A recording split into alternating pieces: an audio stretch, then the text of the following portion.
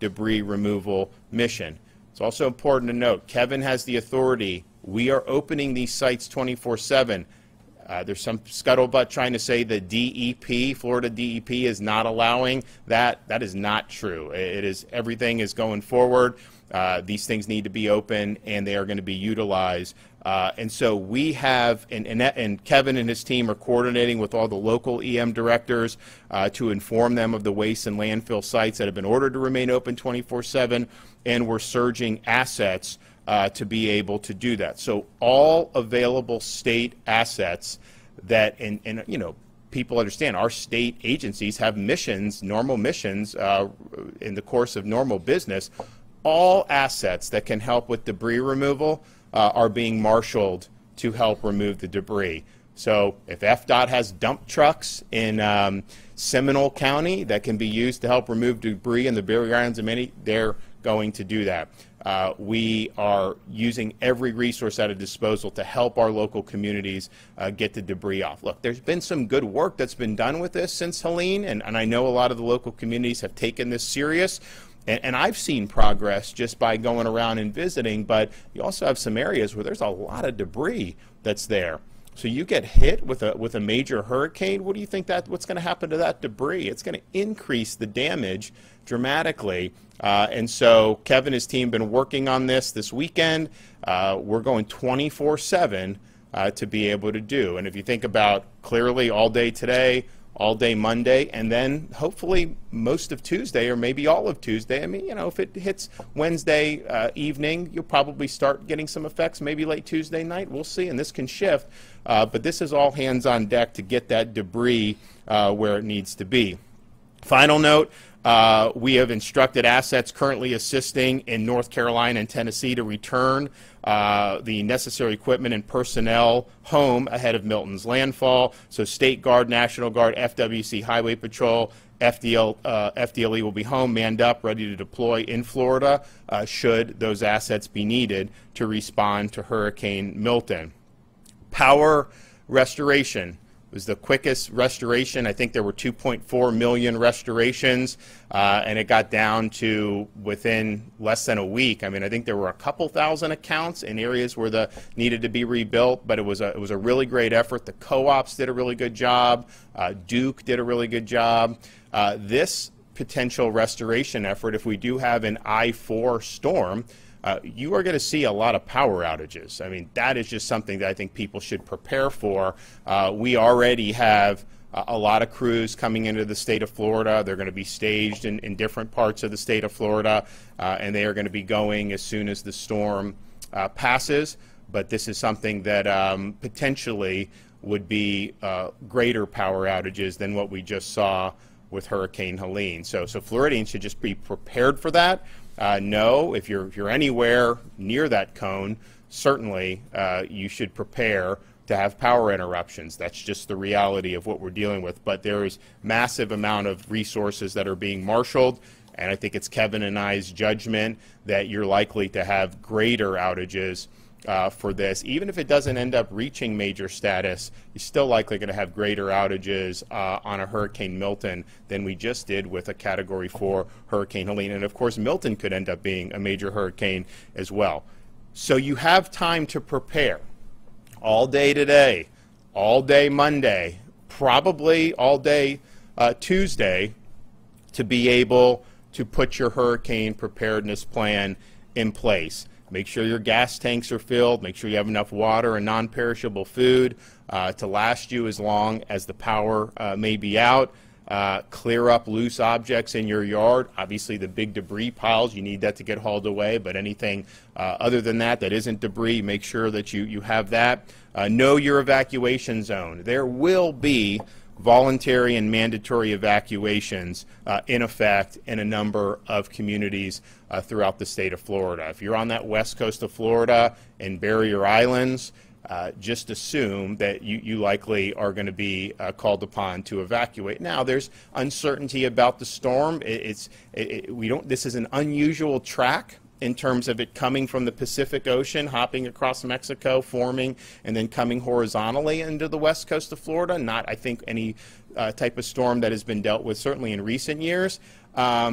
when these storms hit, the areas that are on kind of the dirty side of the storm, they're going to get more storm surge. And so if you look at Tampa Bay is very vulnerable to storm surge. I mean, we just saw a storm 100 miles off the coast generate 4 to 6 feet in a lot of places of that. If the Tampa Bay is on the dirty side of the storm, it's likely to generate storm surge in excess of what Helene did. If the storm is further south and Tampa Bay is on the weak side of the storm, it may be that the storm pulls water out of Tampa Bay. So there's a wide range of possibilities that can happen there. But bottom line is you're potentially looking at storm surge that was more significant than what we saw in Hurricane Helene. You do not have to get in the car and drive 500 miles. You're going to be able to have places to evacuate within your own counties. There's also other counties that are already starting to step up and offering sheltering that may not be in the direct path of the storm. And so all that information will be available if you go to floridadisaster.org/shelters, or you can also reach out to your local emergency management officials about that. Now, I don't think shelters have been open yet, but you can anticipate that that will happen in the not too distant future. In Florida, remember, take care of your pets. Every county has at least one pet-friendly shelter. Don't leave your pets behind. If you are using lodging at our hotels when there's a state of emergency, the hotels have agreed to accommodate your pets, and that's very, very important that you do that. We already have sandbag locations open in multiple counties in South and Central Florida. Check your county's EM page to see where those locations are. You can find your county's emergency management page at floridadisaster.org/counties. And remember, calls on evacuation, some of the access to barrier islands, all that, those are all going to be issued by the local emergency management officials. So please keep an eye on this storm. There's a bit, I mean, the greater cone covers almost the entire west coast of Florida at this point. And so, and even if you're not in the cone, as it gets closer, certainly if you're on the dirty side of the storm, there's going to be surge that goes outside the cone that's going to be significant. So just prepare for that and understand that's something that is likely to happen. Apply for assistance. So people that are still suffering from Helene can apply for assistance by going to hopeflorida.com or calling 1-833-GET-HOPE. This is now open 24 hours a day, 7 days a week, and we understand when you have on the heels of a major hurricane to then have another, this is similar to like 2004 when Florida had multiple in a row, that makes it difficult. And if you need help, there's a lot of organizations that have been out there helping these communities, and you can reach them through the Hope Florida line. When you do have power out, I think people really has taken this to heart in recent years on generator use. Great, if you want a generator, use the generator if you lose power, but do not run that generator in your home. That could be fatal. Make sure you're looking at limbs and trees that could fall on your home. If this is a major hurricane and it goes across I-4, it's, I think, would still likely be hurricane force winds by the time it exited the Florida Peninsula into the Atlantic Ocean. So, you could be far away from the west coast of Florida and still have major impacts in terms of the wind and the debris. So just do what you need to do to protect yourself. Have a plan to ensure your electric vehicle is away from your home if your home has the potential to be impacted by storm surge. Salt water making contact with electric vehicles has been known to cause fires, so please take the appropriate precautions to get your EV out of potential storm surge areas. And just know, if you evacuate and you are in one of these low-lying areas that's susceptible to surge, if you have that EV in the garage down there and you get 4, 6, 8 feet of storm surge, your home may handle that well, but if that EV catches on fire, you could lose your home through the fire. These are very difficult fires to put out. So just please take appropriate precautions. Emergency alerts save lives, so please have multiple ways to receive those alerts and act immediately when you do receive them. Stay safe on this. You do have time to prepare. The storm is not going to come today or tomorrow, or likely on Tuesday as well, so we're looking at more of the middle of the week. So you have time to do what you need to do, but this could potentially be a major hurricane. No matter what happens, it is going to have impacts to the state of Florida. I don't think there's any scenario where we don't have significant impacts at this point. So please do what you need to do to keep yourself and your family safe. I want to thank Kevin and his team and everyone for, you kind of ramp up for a major hurricane, you do response. They did a great job responding. And with the rescues, our local governments and law enforcement and first responders did a great job. Massive mobilization of pods, all these other things have been great. And you know, you go through that, you're kind of running around the clock, and then you got to ramp it back up again. And so I think the morale is good here. And I know in these communities that have already been hit, it's not easy. Not easy to have to go through this again. It's very frustrating when you've worked hard to recover from Helene and you still have so much more to do there, to think that we could get hit by another one. But we'll get through it. We have marshaled all the resources that are available to the state to prepare, including on this unprecedented debris removal mission, including power generation, restoration, search and rescue. Everything is on the table to be able to respond in a robust way. Okay, Kevin? Good morning. I want to express my thanks to Governor DeSantis for his swift action in declaring a state of emergency well ahead of the hurricane's landfall. He did that more than 96 hours in advance, which allows us to be very effective in our response. I want to just make sure that everybody knows we've been working this scenario. Long-range models have been indicating something for about the last 14 days. So the State Emergency Response Team Planning Section has been working this particular scenario as well as other scenarios for at least 2 weeks now. So that's what's making us very effective in the response.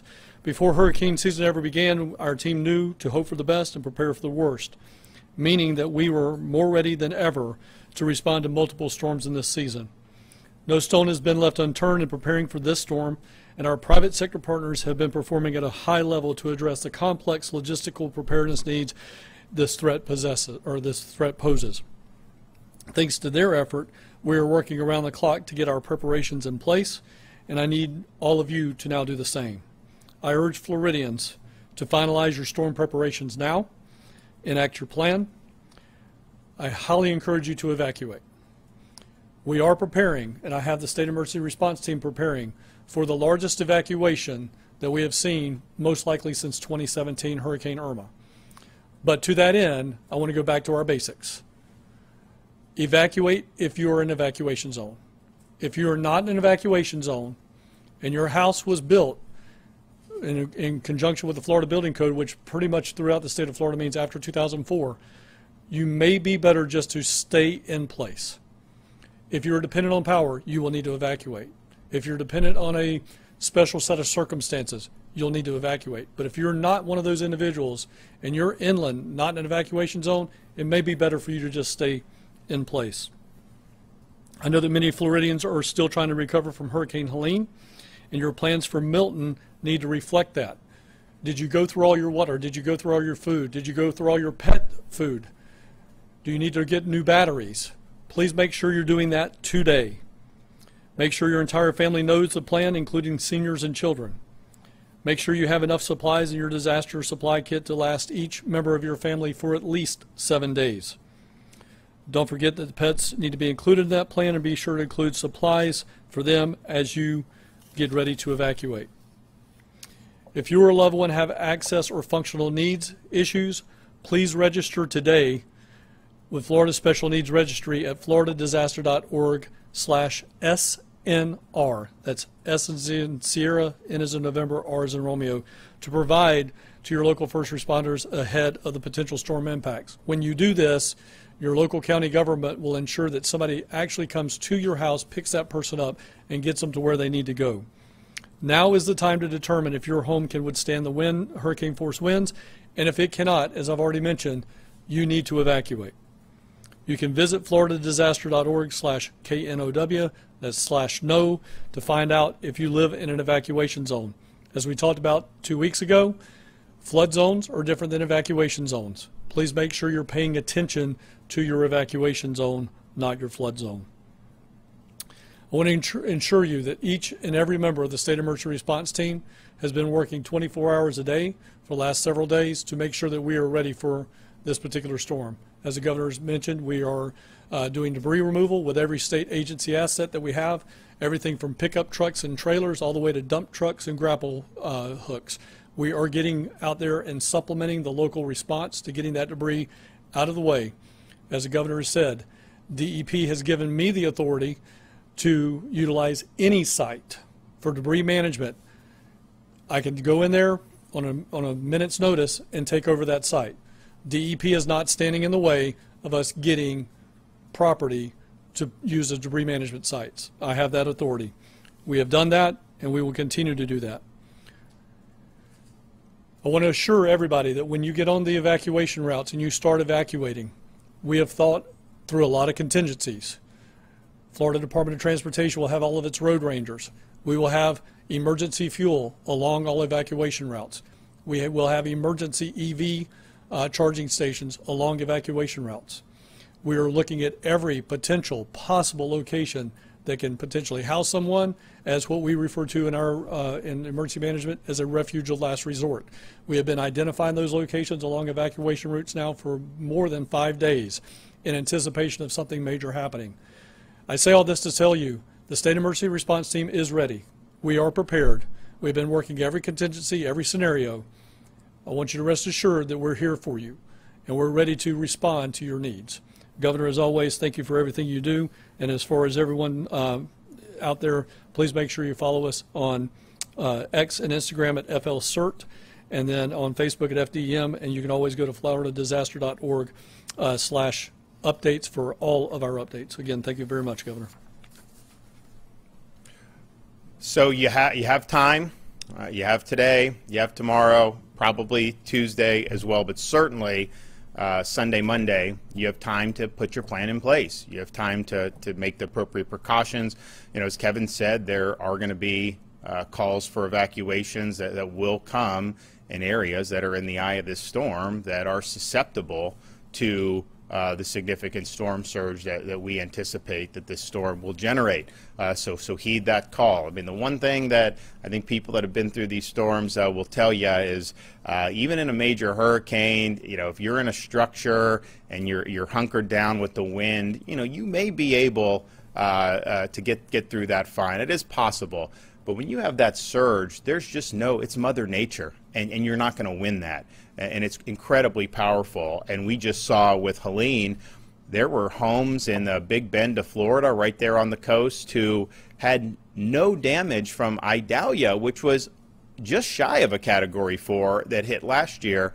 And some of those were totally wiped off. It's because of the surge, because the surge was so much stronger in this storm than it was a year ago with Idalia.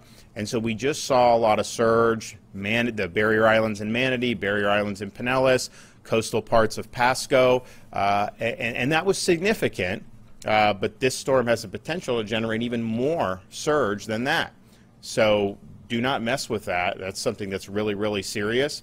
And again, just don't get wedded to where the landfall is being predicted right now.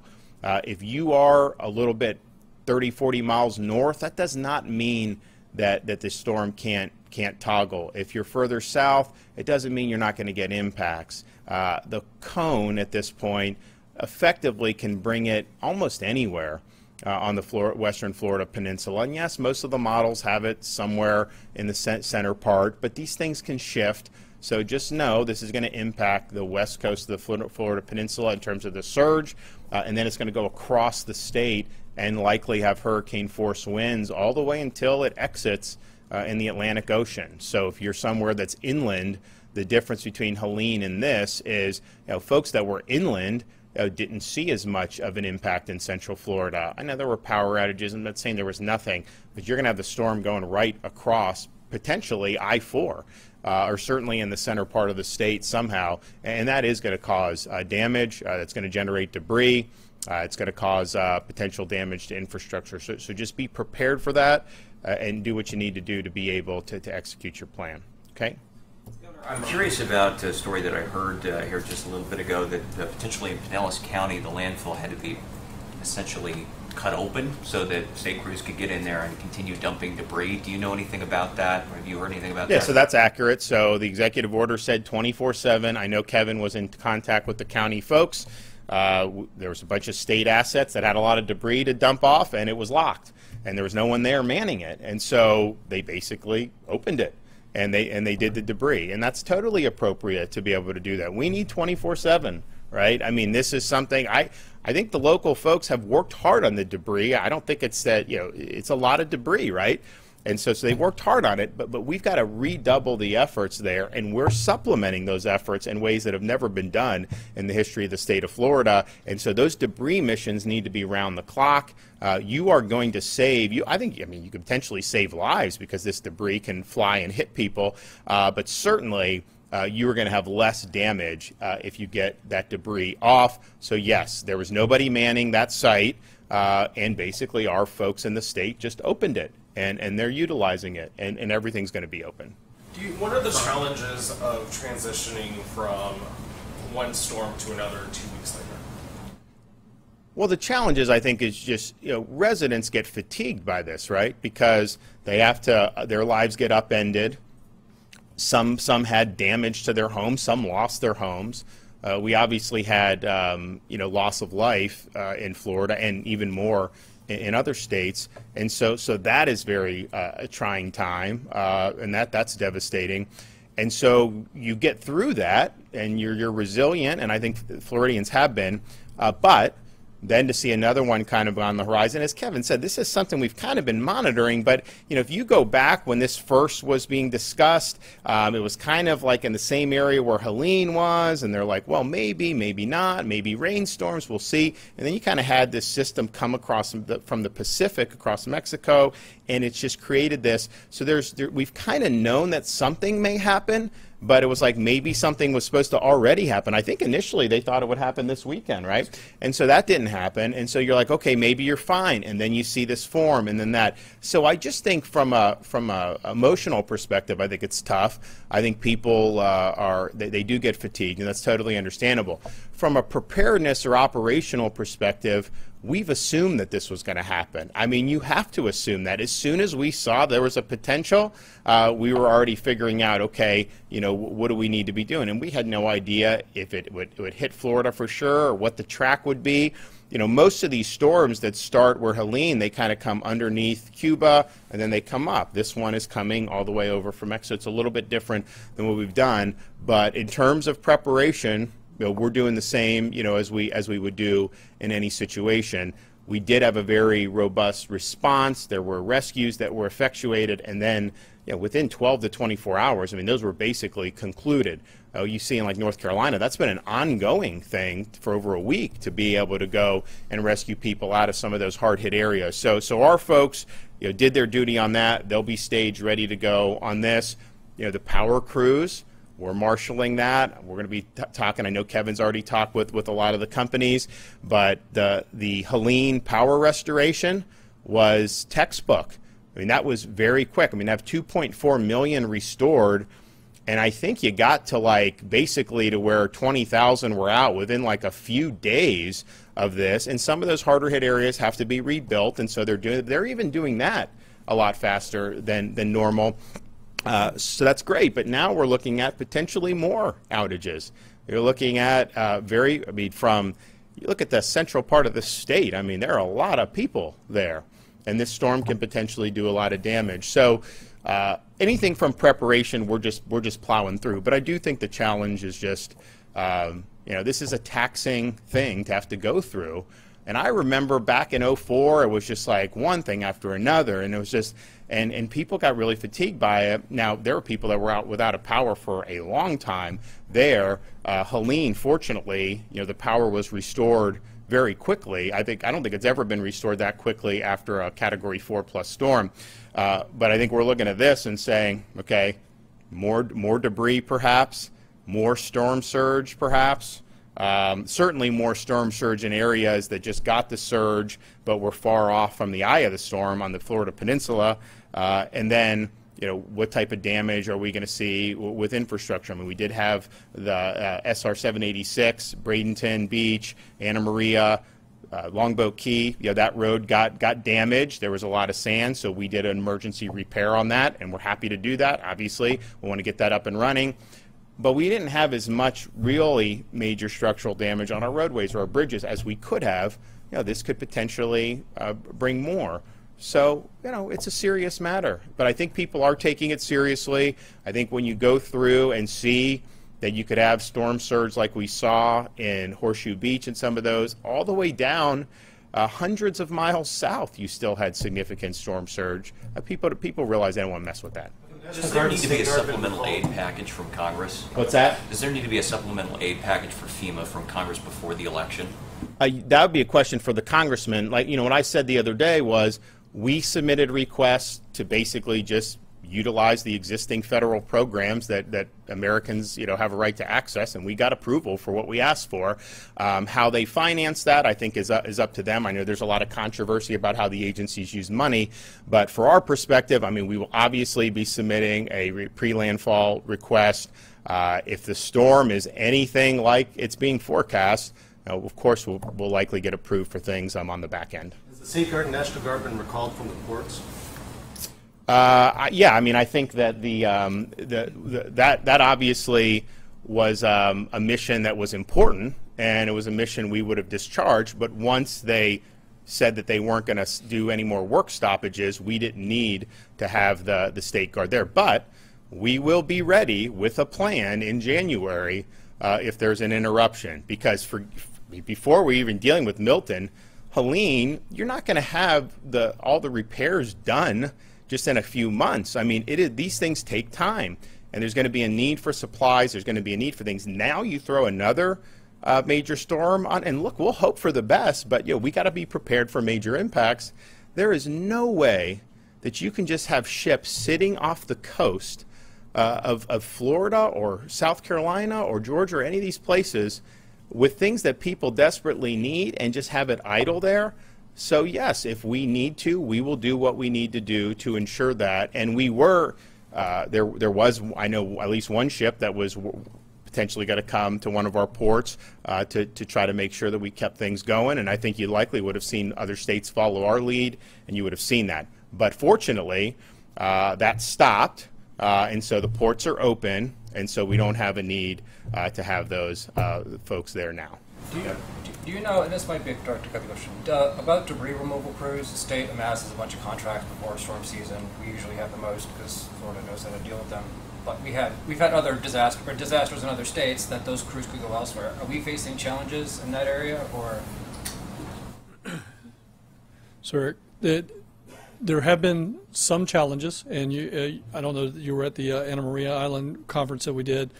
I did advise debris haulers, if they don't show up in Florida and fulfill the contracts that we have in place, that I will direct the Secretary of the Department of Management Services to place them on the suspended vendor list from doing business with the state of Florida. We have these contingency contracts. I think that's one of the things that you can see we do very well, as you mentioned in your question. But we do have vendors that will, especially subcontractors, that will chase the money, and they may leave. However, under the governor's leadership last night at 9 o'clock, when we decided that we were going to come in and truly supplement, we went to some of our same debris vendors and said, hey, we're looking for any dump truck that we possibly can do. And in 2 hours, our vendors came up with 150 dump trucks and had them on site this morning at Tropicana Field at 7 a.m. ready to go to work. So we're not having any issues finding people to do the work. We're very appreciative of our private sector partners for showing up and putting in the time and effort here in Florida, so we're good. About how much debris needs to be cleaned up here, and how much can be done by Wednesday? Look, the storm produced a lot of debris. Now, they've been working on this since the storm hit. Kevin, that was one of the main things Kevin was telling the local communities. Have your debris contracts in place and get after it. Not necessarily, obviously we knew we were still in hurricane season, but it just helps with the recovery. When people see the debris hauled away, it helps the communities bounce back when the debris sits there for a long time. And there's some times where You have the local governments, they don't want to pay for it, even though they'll get reimbursed and this and that. So Kevin really worked with them to do that. So there has been progress made, and I think they all took it seriously.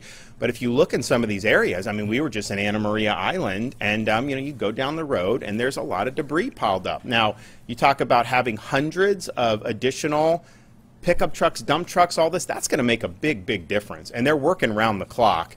So, I know that if you look at the priorities on this are clearly the Pinellas Barrier Islands, the Manatee Barrier Islands, probably coastal Pasco, I think, where we were at the other day, probably some sites in Hillsborough, kind of along there. So with the resources that we're marshaling, that is going to make a difference. And I know that everyone, I think, is on the same page at the local level, and certainly we are on the state level, that we have all these other things we got to prepare for. We're sending the word out to the residents that this is something you got to be preparing for now and take the steps you need to.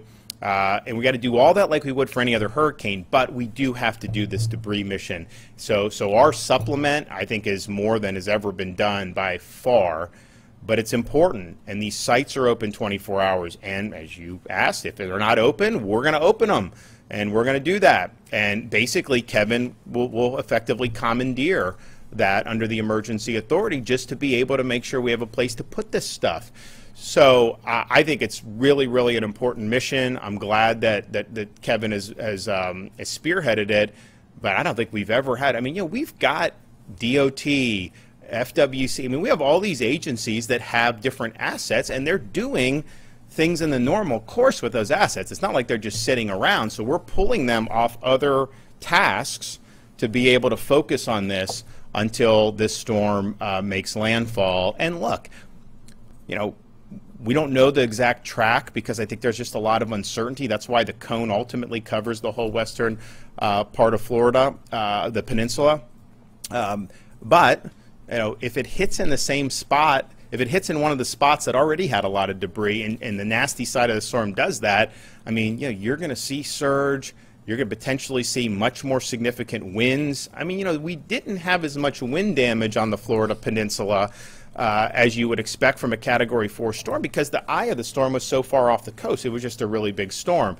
But you didn't have 140-mile-an-hour winds impacting Pinellas or Hillsborough counties. You know, this one, if it's a major hurricane and that eye goes across, you're talking about much more significant wind damage than what we saw, in addition to more significant storm surge. So having that debris out there will absolutely be a hazard when you're talking about this. So I would just, all the local folks, I know you've been working really hard. We appreciate it, but just do not take the foot off the gas on this debris mission. You have unprecedented amount of support to help you. Let's clear. Hopefully we can clear it all. I mean, I guess it just depends on, you know, where it's easy. If it's on a major road, like a kind of like you can go get it. Some of the stuff in the private communities can be a little trickier, but bottom line is there's assets available. One more question, I swear. So the storm surge from Helene was like 20 feet when it hit the Big Bend, and they're saying we might see the same type of flooding if it hits Tampa Bay. So does that mean that Tampa Bay could see up to 20 feet of storm surge? Yeah, I mean, so now they're saying 10, but here's what I would just say on that.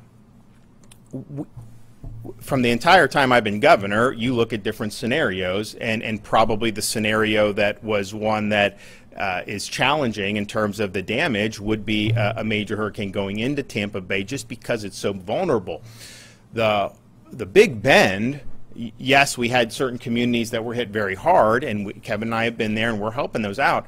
But if you look at most of the Big Bend is uninhabited. When you're talking about Tampa Bay and you talk about what even 10 feet of storm surge would do in an area that has, I mean, the greater Tampa Bay area is millions of people, that is just a level of damage, I think, that would far exceed the damage that was done in the Big Bend. It doesn't mean the surge will be that high. That's not what's predicted yet, but I think the surge is predicted to be worse than it was for Helene. Now, I've also pointed out, because I think you got to be honest with people. I know there's some that want to just say it's definitely going to be as bad as possible, whatever. I mean, I give the range of possibilities because there's a lot of uncertainty here. And I mentioned it earlier, but it is true. Tampa Bay, if it's on the dirty side of the storm, will have more storm surge than if it's on the softer side of the storm. In other words, the further south of Tampa Bay the storm goes, it's likely to take water out of Tampa Bay. If it's hitting Tampa Bay or even a little bit north, there's going to be water cascading into Tampa Bay, and that's going to create, I think, the more extreme surge elements. But there's not projected for 20, but there is going to be projected for potential major impacts, and that's why I think people on the Barrier Islands, people in coastal Pinellas, on the Maine Peninsula, people in areas in Hillsborough, and not just on the bay. I mean, you have places in Hillsborough where there'd be major riverine flooding. So there's a lot of areas. That's why we want people to know your zone. Anticipate there being, from your counties, that there will be evacuation orders issued. Certainly, I think probably you may see some today, but I think you'll definitely start seeing them probably first thing tomorrow morning. But you don't need to have an order to do what you think you need to do to protect yourself. And so you have time today, you have time tomorrow, hopefully you have all day Tuesday, but certainly you have today and Monday to be able to prepare and to be able to take whatever actions that you deem appropriate. So we'll continue to provide updates. We're monitoring this. I mean, these models, what I would say on Helene's severity exceeded what most models had. Most models were not predicting a major. Most models were predicting Category 2 storm, some Category 3, and so kind of a weaker major, but very few were predicting a Category 4. And so Helene always went on kind of the upper range and even exceeded that. I'm not saying that's going to happen on this one, but as we look at these models, there are some models that were not accurate for Helene that say it's not even going to become a hurricane. Like, I just don't think we're not hanging our hat on that. We're especially if you don't have a good track record on this. So there's a lot of range of possibilities, but I think if you look at all the data out there, major hurricane is probably the most likely outcome, even though it's not 100%. So people do have time to make the preparations, execute your plan. We'll be back with more updates. This is a big effort. This is not a good track for the state of Florida. We've when you have them come in the Atlantic on the East Coast, a lot of times they can skirt. Even when they come underneath Florida and go up, there's always a possibility that maybe it goes a little wide to the left. Here, this thing's just coming across the Gulf of Mexico. Our state is just sticking out. We're going to get hit in some way, shape, or form. So people can just prepare for that. So we're looking at sometime on Wednesday for that, and we'll continue to update as we get more data in and the forecast changes if it does change. Thanks.